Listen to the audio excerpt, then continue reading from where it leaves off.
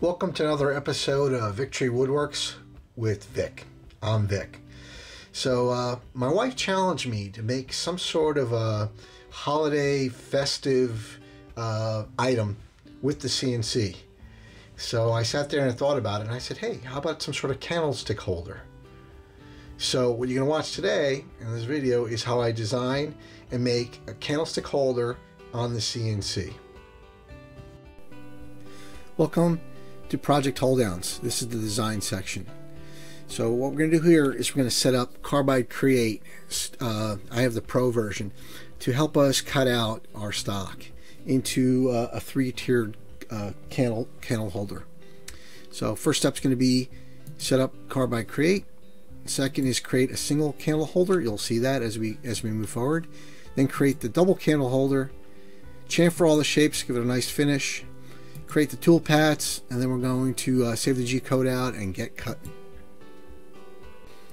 Alright, step one, create the setup. So we're going to click on the background, click the little gear icon. Our stock in this case is going to be oak. It's 12 inches wide, 5 1/4 inches high. Standard resolution on the model. I'm not sure if what that actually does. Thickness is 0.75, which is 3/4 of an inch. Top left hand corner is going to be our 0 spot. I'm going to switch this to hardwood. Shapepoko 4 1/2 inch retract height. That's pretty simple setup. Okay, step two, we're going to create the single candle holder, which is basically the model for these stackable candlestick holders. So first we're going to need a little square. That's going to be 2.5 inches square.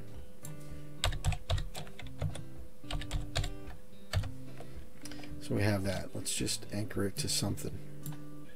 Got to be a midpoint here. Okay.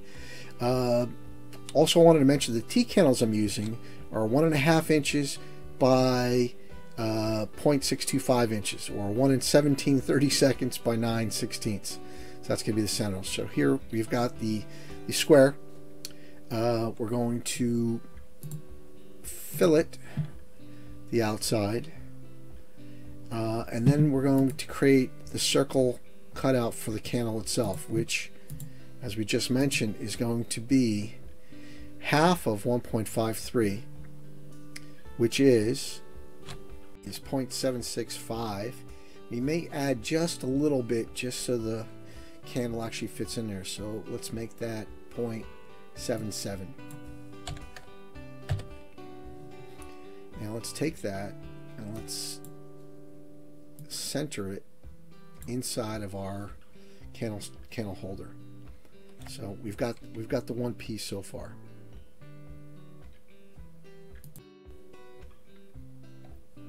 Step three, let's create the double candle holder. So basically what we're going to do is we're going to take this shape, copy it 3 times, and put it right next to each other. And we're going to use that as a basis of our design. Let's make sure we got the midpoints.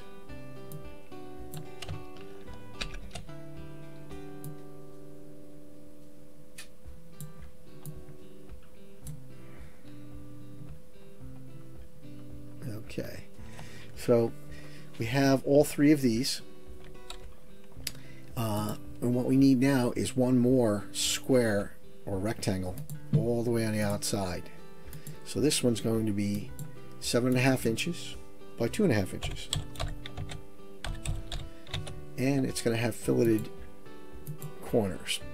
This is going to encompass the outside of our candlestick holders.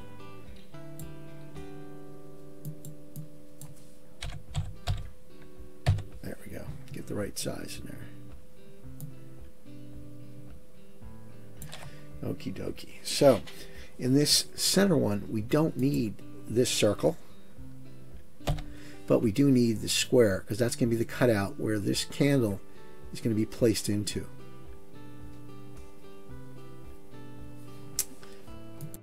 We're going to create all the chamfers around the objects so that we get a cleaner finish.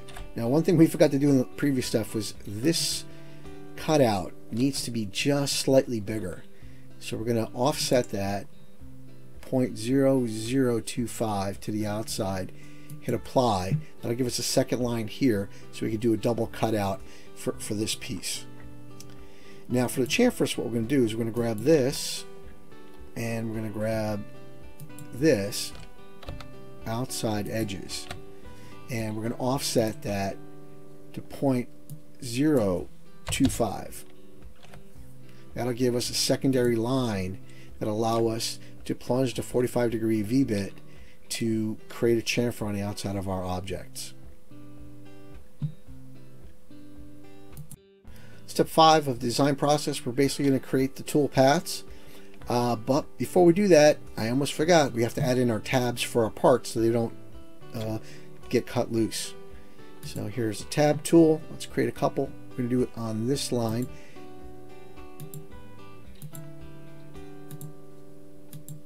Okay, not sure why it's not. Oh, because we got that selected. Let's create here on the inside one.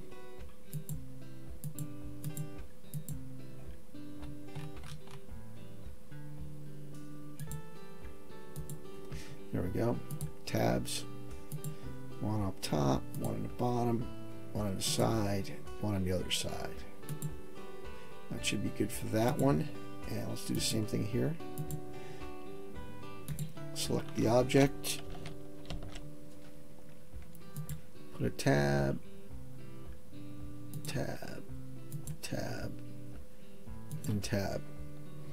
Okay, now that we're done with those, let's do the cutouts. Now here, we're going to cut out the candle spot first. There'll be 3 of those. And we're going to pocket it out. Okay, let's create the actual paths. Let's go to tool paths. First one we're going to create, I don't know if you guys use the grouping function here, but what I've done is I've grouped it by bit. So here, these are going to be the 1/4 inch cuts, and I'm going to cut the V bit and then the final cutouts. So first we're going to do is cut out the candle spots. We're going to pocket those using the current selection. We're going to use the 46202 bit, spiral bit with the standard feeds and speeds.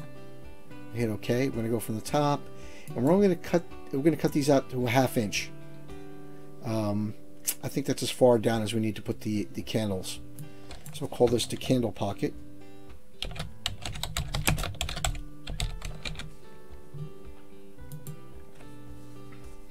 And we're going to put that right there. Next, what we're going to do is we're going to cut out the candle spot, for lack of, or the candle holder spot. So we're going to pocket that also. Use the current selection. Same bit, same speeds, except this one is only going to go to 0.25 because we want it to sit up a little bit inside the candle holder. And we'll call this the candle holder pocket. And we'll put that here also. Next, we're going to select our outside chamfers. And we're going to contour those with the 45-degree V-bit. So let's select the right tool here. We're going down, V, V, and that's going to be this Amana 1145 RC bit. We're going to select that, standard feeds and speeds and feeds. Hit OK. We're going to start at the top. We're going to go down 0.2 of an inch, 0.2 of an inch. We're going to do it on the no offset because we want it right on the line, so it'll plunge down. We'll call this the chamfer paths. Hit OK, and we'll put that into the V section.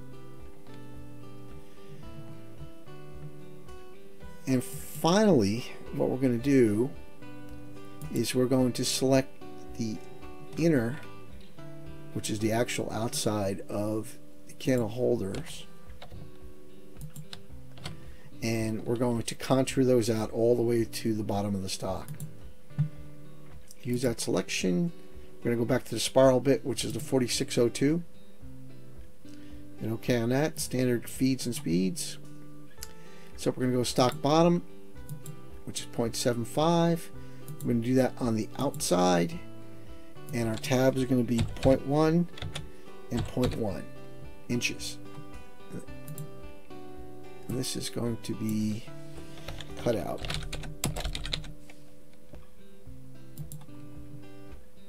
And that's going to be under here. So let's see what everything looks like. Let's hide this for a second, and we'll go step by step and look at each of our passes. So this is the candle cutouts. What we're expecting are 3 circles in each. 1, 2, 3. That seems to be there. Let's enable the pocket cutout, which is the centerpiece. Seems to be there also. Let's enable now the chamfers. You can see the chamfers are now being cut out. But okay, something's not right with this pocket, and let's just see what the cutouts look like.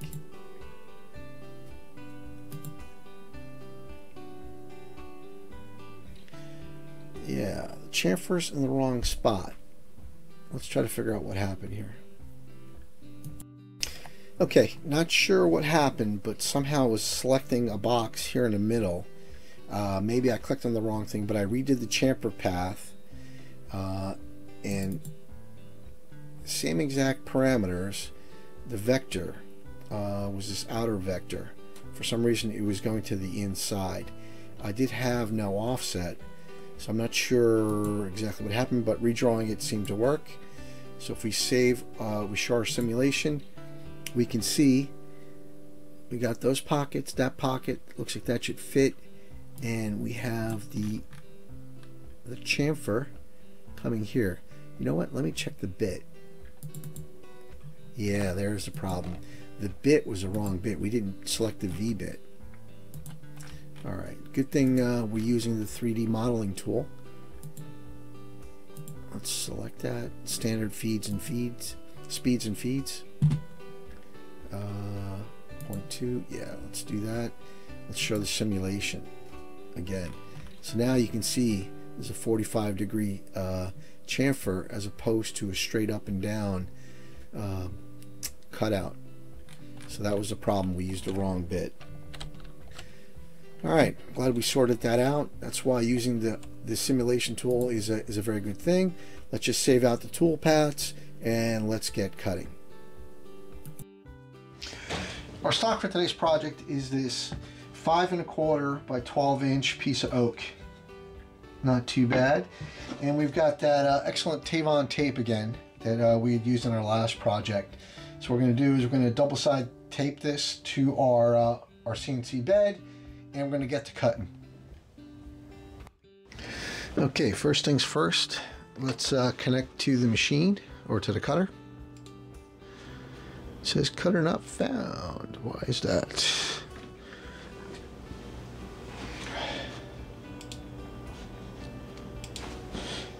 It would help if you turned on the machine. There we go. Connect the cutter. Let's initialize.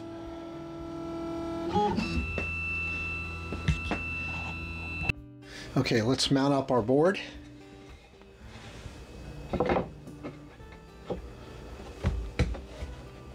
That's pretty good. Let's see, will this reach? Ooh, just barely. Okay, these little hold downs are just too short, but good thing we made these in our last episode, and we're just going to put them in certain locations here to hold the piece down.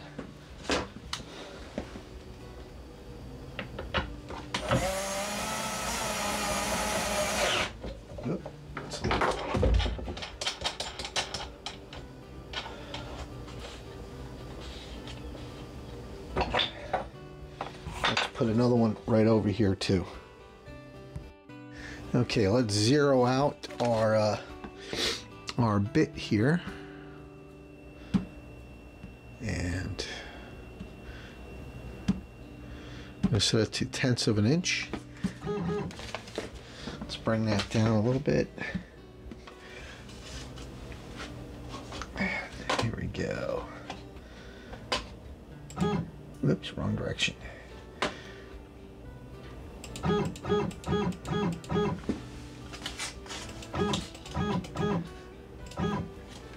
We're almost there. Now we're going to switch down to hundredths.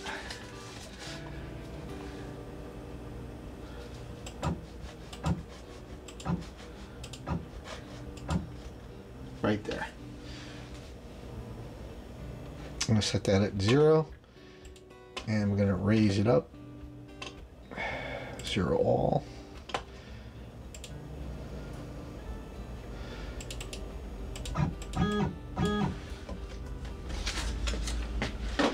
Okay, now we're going to pull back the laptop and situate the camera in a much better position for you guys to see what's going on.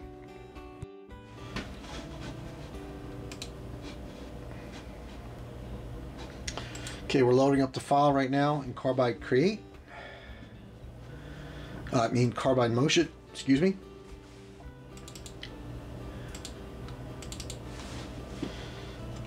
Gonna just check to make sure that the paths look right, not too deep.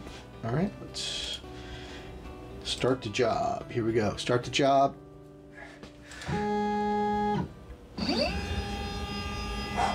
Just clear that screw. Tool change required.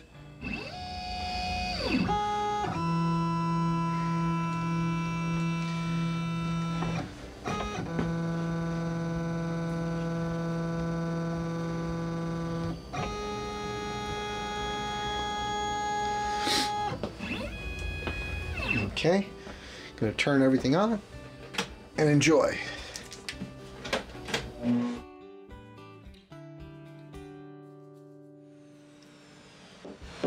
Okay, you might have noticed that we loaded the wrong job. It looked okay, but it wasn't okay. So let me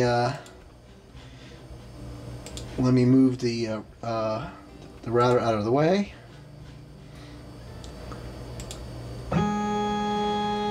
And let's load up another piece of, actually, let's try flipping it over and see what happens. Be right back. Okay, now with the correct file loaded, let's start the job again.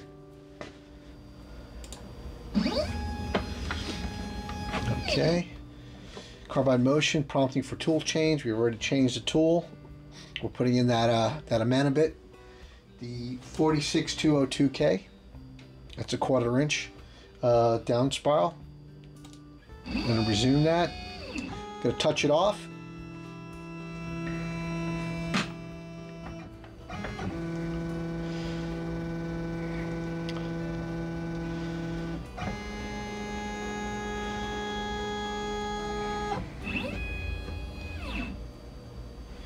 Okay.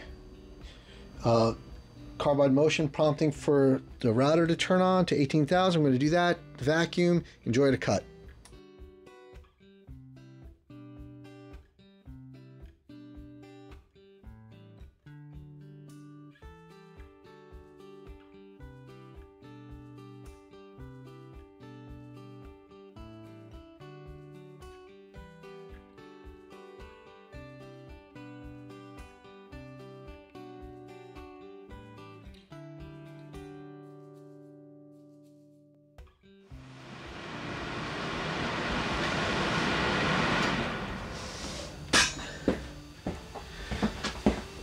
Okay, time to change out the spindle for the 45-degree V.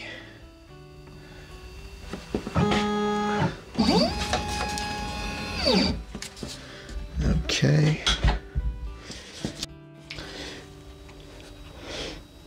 This is the bit where we've just inserted, and we're going to touch it off now and continue the cut.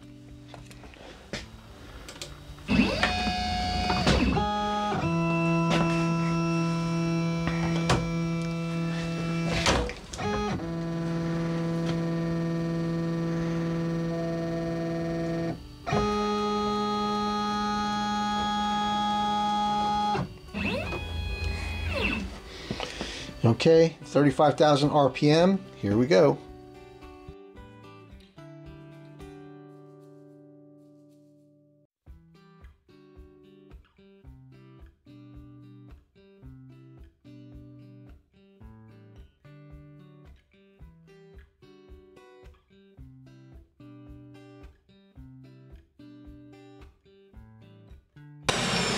Okay, we just finished up that cut. All right. Now, let's see how we did. All right, here we go for a little flyby. Looks okay. What is this little burn thing? Nothing. Looks all right. Clean cuts. A little bit of burning over there. All right, let's bring it over to the table over here and see what's going on. Okay, so here it is cut out.